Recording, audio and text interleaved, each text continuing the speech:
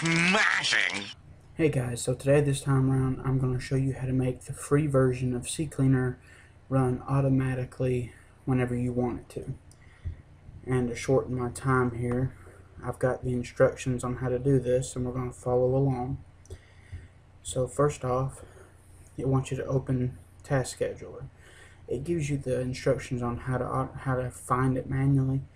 But if you're using Windows, just literally open up your window and type in task and you'll see Task Scheduler. Just go ahead and click on that.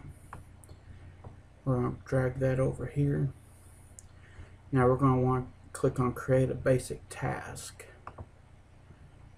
and it wants us to name it CCleaner auto scan. So I want to name mine. You don't have to put a description if you don't want to. You choose when you want to run. You want to run daily, weekly, monthly. I'm going to have mine run weekly. I'm going to have it run every week starting tomorrow at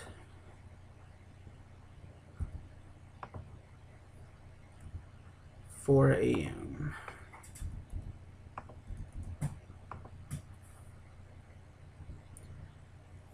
And I'm going to have it do it on, see, tomorrow is Thursday. So I'm going to have it set on Thursday, that way it'll actually run tomorrow. Alright, next. I want to, and that's what all these instructions are going through. These instructions are exactly what I'm doing here. We want to start a program. It wants me to navigate to the program. And in this case, we're using CCleaner. So we're going to go to our C. We're going to go to Program Files. Because mine is the 64-bit. If you're using the 32-bit, then your CCleaner would be under Program Files 86. But mine's 64-bit, so it's going to be right here. I'm going to click on that one right there. Open. Under Add Arguments, this is where we're going to make it automatic. You want to put //auto, and that is actually right here. Add Arguments, text field, enter auto. Okay, now we're going to hit next. That's everything that you're wanting to do. Select Open Properties dialog when you finish. Hit finish.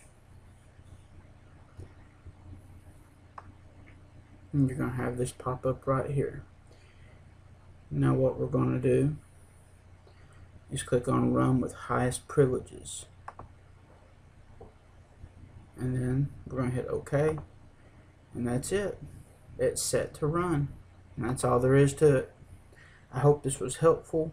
It's a nice little trick so you don't have to manually run it. I hope this helps. Thanks for watching, everybody. Smashing, smashing, smashing, smashing, smashing.